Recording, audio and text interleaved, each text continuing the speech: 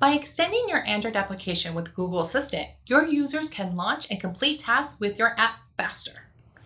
App Actions is how developers can integrate Google Assistant into your Android app, and is how end users can launch and control Android apps with their voice. Let's take the user journey of ordering a pizza.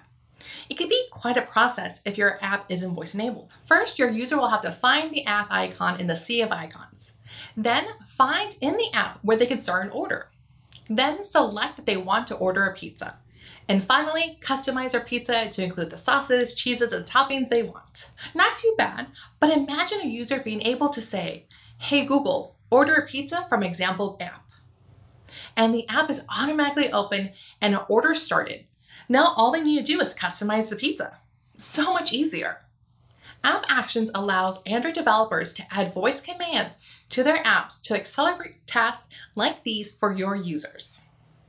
By saying, "Hey Google, order a pizza from example app," there's enough context to open the example app directly to the order page for a pizza. From a user's perspective, this might feel magical, but you can think of this experience as two parts. First is processing the user's input, in which you'll be harnessing the power of Google's natural language understanding to figure out what your user wants to do in your app. The second is fulfillment, what you want to present to your user as a response. Let's go over how it works, key concepts, and highlight some key features. Let's break down what is happening with the example of ordering a pizza. When a user says, "Hey Google, order a pizza from example app," Google Assistant will process the user's input using Google's NLU and matches an intent from the user's speech. Assistant knows which capabilities you support when your app is uploaded to the Play Store. Capabilities represent in a generic way for an app to expose external entry points into the app. In this example, Assistant uses a capability that matches the built-in intent of order menu item.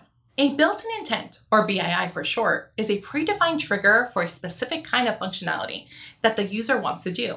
In this example, it's order menu item, which supports user journeys of ordering a specific menu item or cuisine type.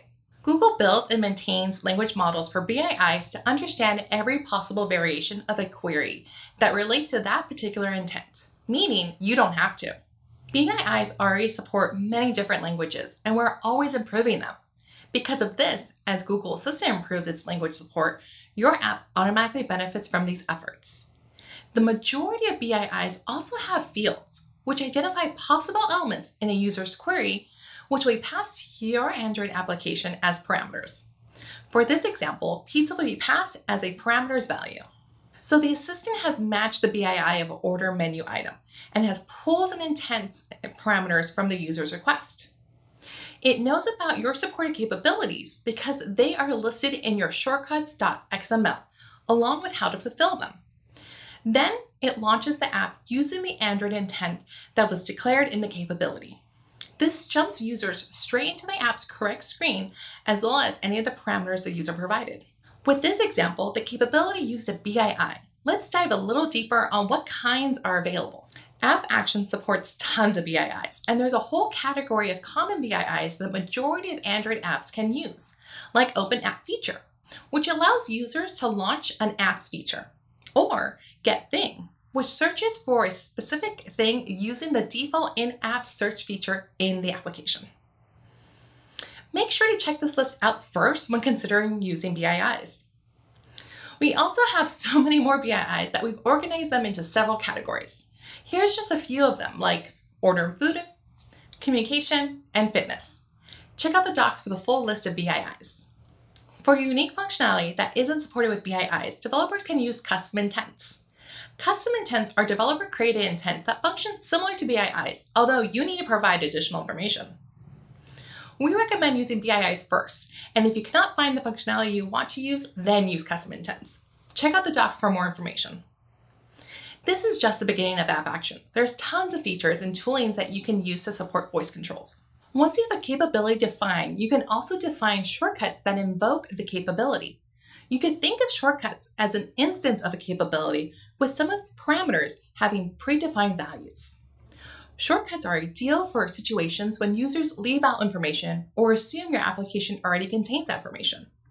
For example, if you're using the Create Taxi Reservation BII, a user might say something like, "Hey Google, order me a ride home from example app." Home isn't an actual address, but with shortcuts, you can take that into account that users would say home. And you can have your Android app handle that correctly by passing home as a token so your app can resolve this. For your most critical user journeys, you can suggest to your users to create an assistant shortcut in your app, which is a phrase that triggers a particular shortcut. For example, at the end of purchasing our pizza from the example before, you can offer the user to create an assistant shortcut. So next time they say, "Hey Google, get my usual pizza," the Android app opens with the user's preferred pizza and is ready to be ordered. In-app promotion allows the developer to initiate the creation of an assistant shortcut. You could do this by constructing a special deep link that has the app's own deep link parameters inside it. You could utilize widgets as a way to fulfill a user's query. This option is great for situations that require a short or simple response. For example, a user who forgot what time a reservation is at and wants to easily get the time of the reservation.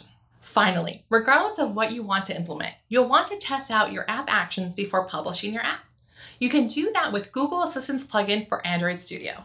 This was a brief overview of app actions.